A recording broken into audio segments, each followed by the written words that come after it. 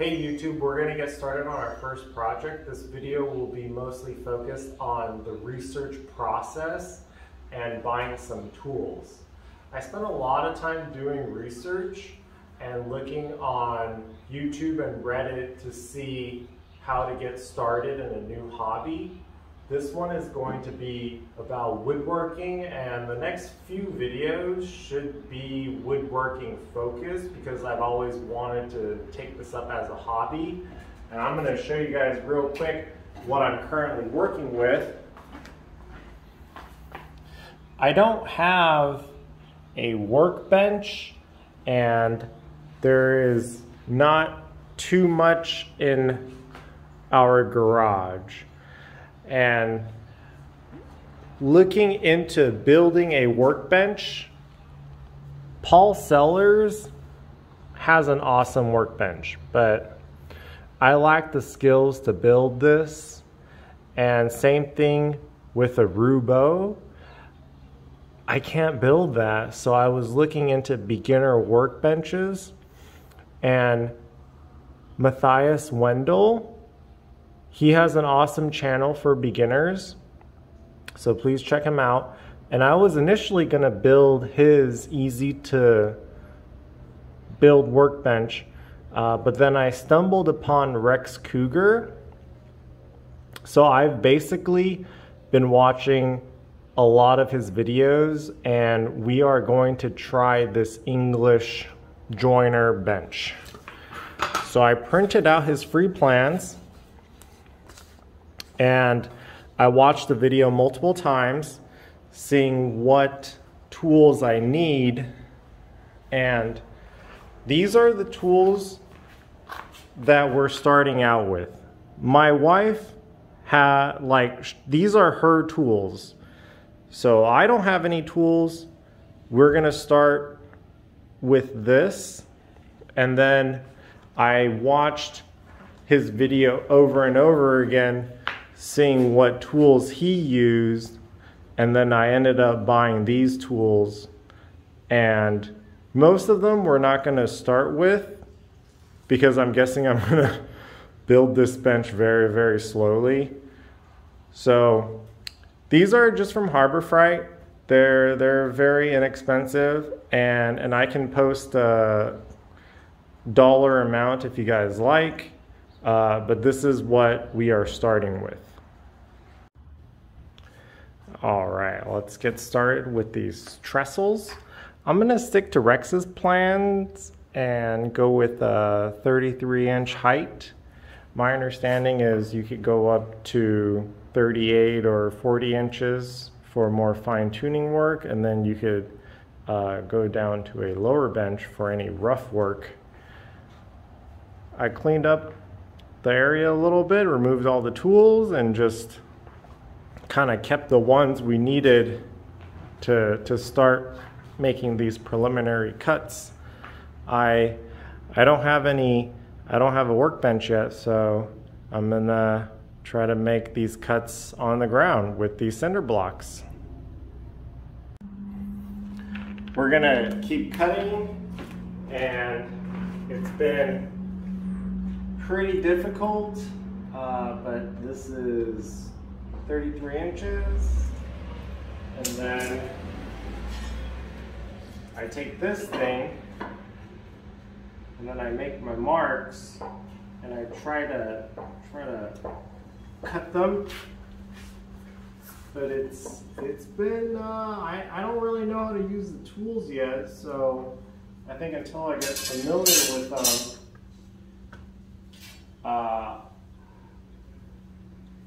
I don't think I really know how to use them correctly at this stage. I watched a few videos, and you kind of want to use the saw with your body, and you kind of want to pull with it. And honestly, I should probably wear some better shoes and not flip-flops.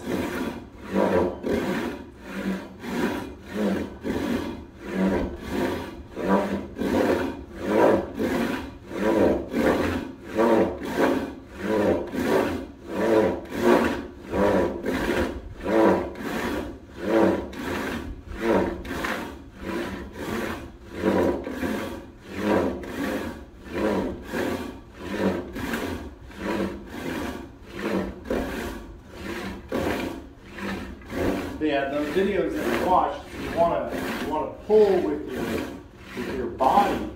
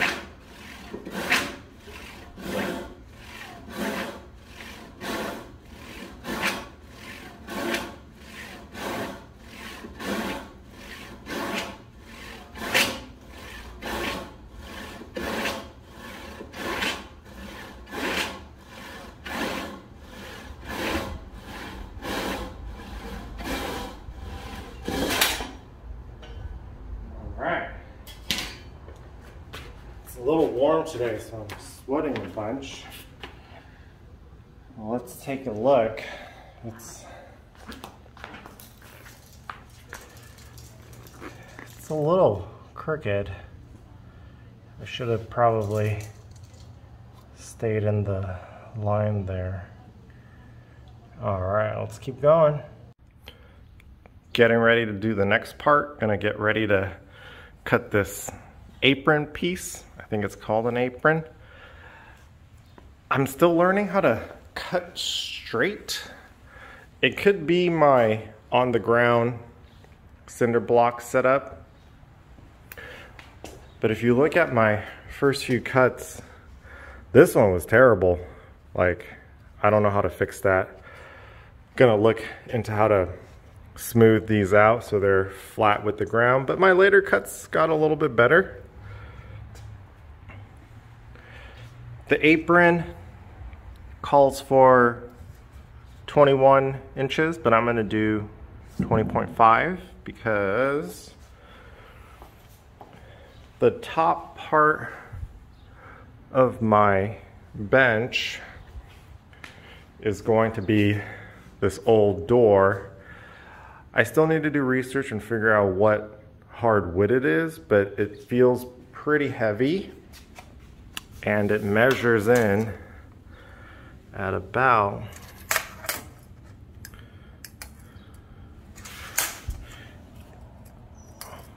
23.5, and I think Rex was building his table to be 24, so that's how he got 21 here,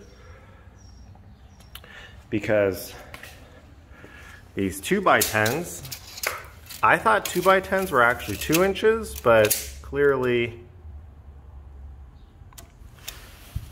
a 2x10 is about 1.5 inches. So 21 plus 3 is, I think, how Rex got 21. So I'm going to subtract 3 from 23.5 to get 20.5. All right, let's make the cut. All right, we're just doing more cuts, and I'm actually starting to get a little bit better. This one looks a lot straighter than all of my previous cuts. Still using the saw. You got your rip cut side and your cross cut side.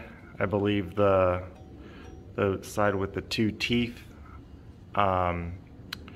is your cross cuts, so it cuts across the grain, and the side with 1 teeth would be the rip cut. So if we ever cut one like this parallel to the grain, that's my understanding of how to use this.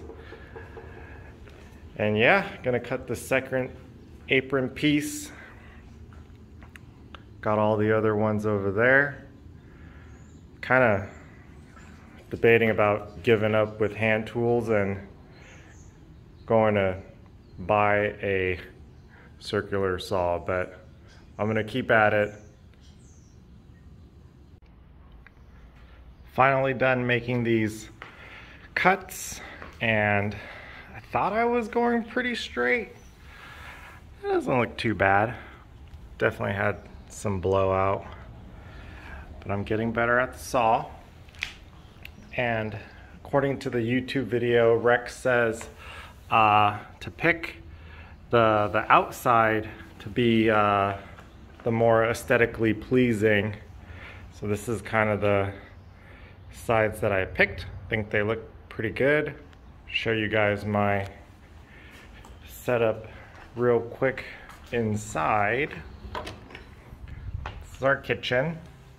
Not too much here, but this is where I kind of sit and do some research. It looks like Rex has about 4 pilot holes, getting ready to drill those. Not too sure what I'm doing. This is the first time buying from Lee Valley. They're supposed to be a really good woodworking company. And yeah, very basic Google research, just looking at what size pilot hole I need for softwood and what size countersink. Hopefully I bought the right size countersink, and yeah, I'm gonna prep those and show you guys the next step. All right, gonna prep the pilot holes. These are lined up pretty good, I think.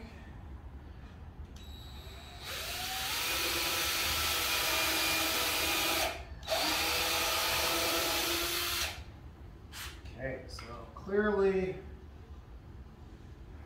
I didn't put it tight enough. Remeasure.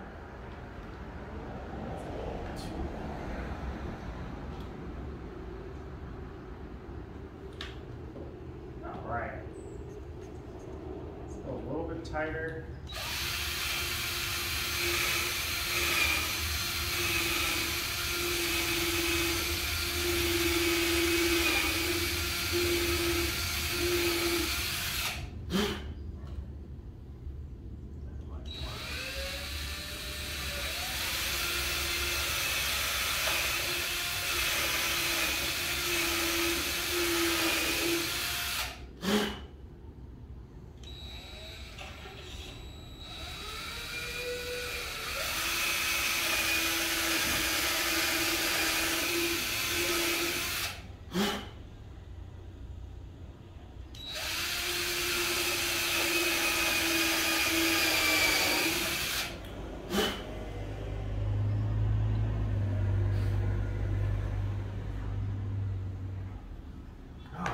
Just kind of eyeballing it, really.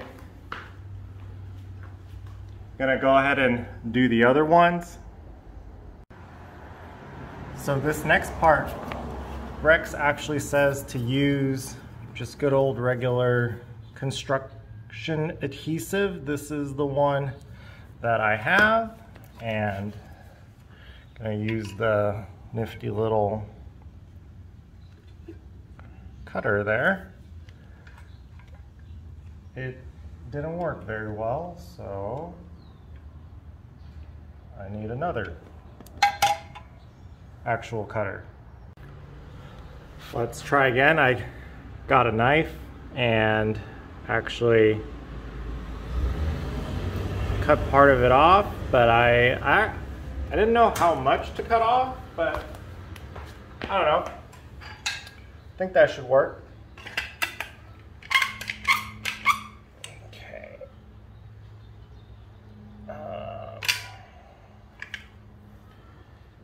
Maybe I should read the directions. Make sure surfaces are clean, structurally sound.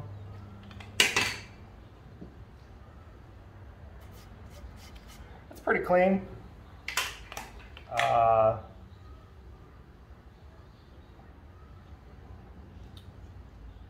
Cut nozzle, puncture inner seal. Okay. Try one more time. I couldn't find anything to puncture, so I'm gonna try using a chopstick. Definitely clean. Oh, okay, that actually worked. Clean this well before using it to eat food. All right, third time's a charm, right? Let's see if we could actually glue these pieces together now.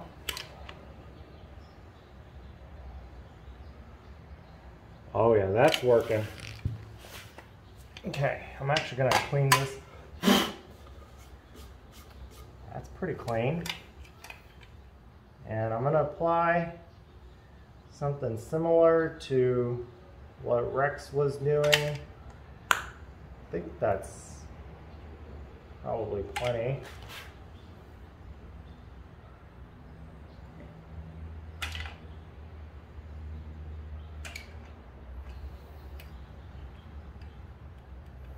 Okay, I'm gonna try to line it up as best as I can again.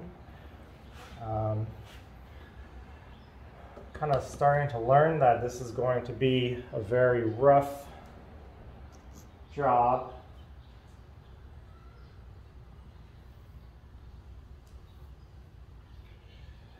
Yeah, that looks pretty straight.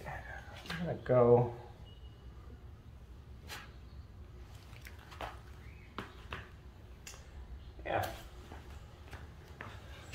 so I didn't cut this piece flat, so that's why it's not looking correctly. But after everything's glued together and screwed down, I'm probably going to try to plane this so it looks more even.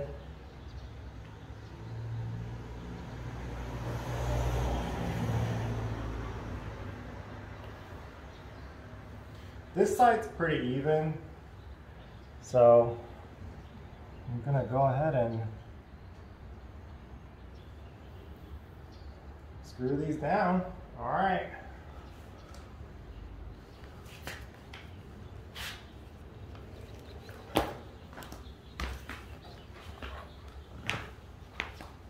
I'm using number 10, 2.5 inch.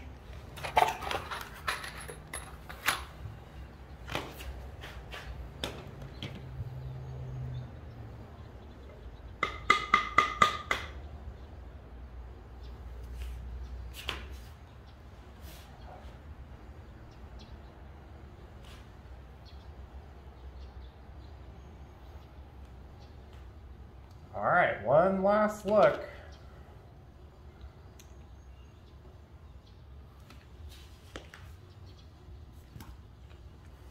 That's actually very squishy. Let's see. I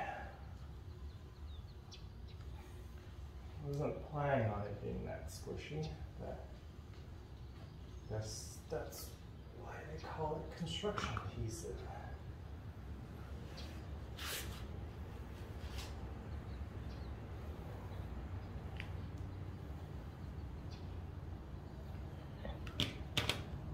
Okay, let's try it.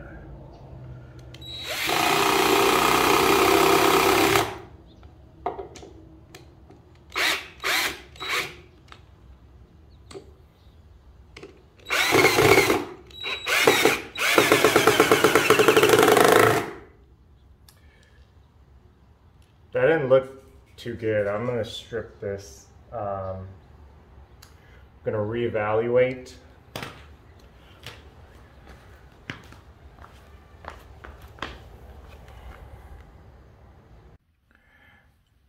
All right, I'm gonna double check. Number 10, 1/8 for a straight bit, softwood, and I even checked like another website. Number 10, 1/8 softwood, and yeah, this was the one I just used, so I guess they're supposed to just fit like that. Okay, back to work. So I just finished up this one and ended up trying to fill in the gaps a little bit with the adhesive. Not sure if that's gonna make a difference. And the first one was stripping a lot, but the other ones actually went in pretty smoothly. I think it just depends on what area of the soft wood. But yeah, I think these two are going through harder spots. But yeah, gonna work on this one next. Here's my 2x4. I'm trying to figure out if I just cut this at 45 degrees to get the 2x4 to fit. I'm sure there's a better way to do this than me figuring out how to make it fit like this, because it doesn't look like I could just cut it at 45. It needs to be a little bit off-centered. We will see. I ended up with this piece. I should have looked online. I'm sure there's better instructions, but I try to do a 45 degree there and fits pretty well. It's not going to be flat. I'm going to have to plane that after everything is done. I'm going to need 4 pieces of this, so I'm going to line it up and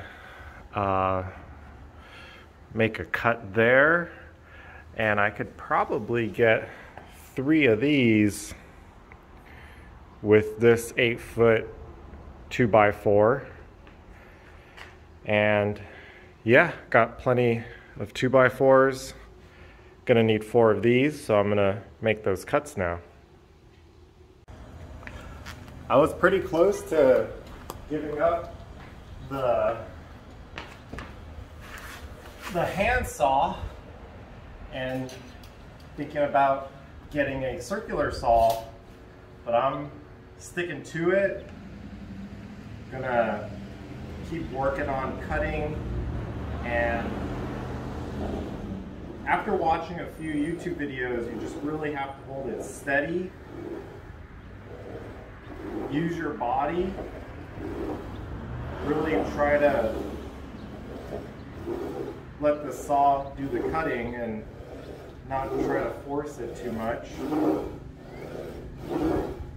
So yeah, I'm gonna stick with hand tools for now.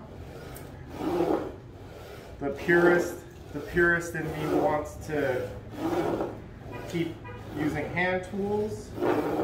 But yeah, I thought about buying a circular saw, and I already used the power tool. I used my wife's drill to put in the fasteners, and I'm still working in my flip-flops. I know I should probably get some shoes, and really enjoying the hand tool process. I like the physical sawing. This one's moving a little bit. I should probably weigh it down a little bit more, but I'm trying not to use too much force. Trying to keep the saw straight and pulling with my body weight. This segment's gonna be a little boring because it's just sawing, and I have to do this for 2 more pieces. This one's looking pretty straight.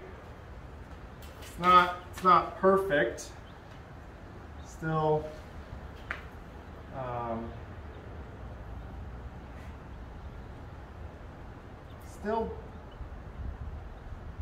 still practicing, still working on it. As you can see, not perfect, still a little blowout there, but it's a pretty clean cut. Not sure if you guys can see that. Checking it out in the camera. And yeah, gonna do that a few more times.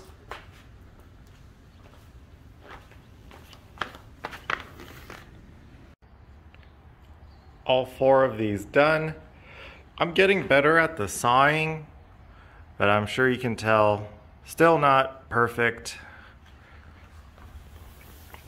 Still definitely some blowout, but a couple of cuts are pretty clean. I'm going to make my very first actual joinery cut, this half lap. The Rex's video makes it look pretty easy, but I'm sure I'm going to struggle with it. I've also made a mistake. I wrote out like he did on this video, thinking this would be the outside, but that will actually be the inside. So this will be facing inside. I thought this was going to be the outside, so I kind of picked like, oh, okay, this side looks pretty good, but this will actually be facing in, and unfortunately the side facing out will be not as pretty. Still has the writing on it from Home Depot, and I'm sure I could just kind of sand it down a little bit to make it look better, but caught a nice little mistake. And just to show you guys one more time, this is actually going to be the inside, because if you look at the finished product, the 4x4s are in this orientation. So the side that I thought was going to be on the outside, this side over here, you can see it's actually facing in. But that is one of the many mistakes we will make. And I'm going to go ahead and get started on these half lap cuts. Okay, I think I'm going to end the first video here. I did get the majority of the trestles done. Gonna work on the joinery next. Kind of see the setup over there. That'll be my first attempt at a woodworking joinery. So that will be part 2 of this workbench build, because I think I have plenty of footage for the first part, and that will be the beginning of the next video. All right, second video done.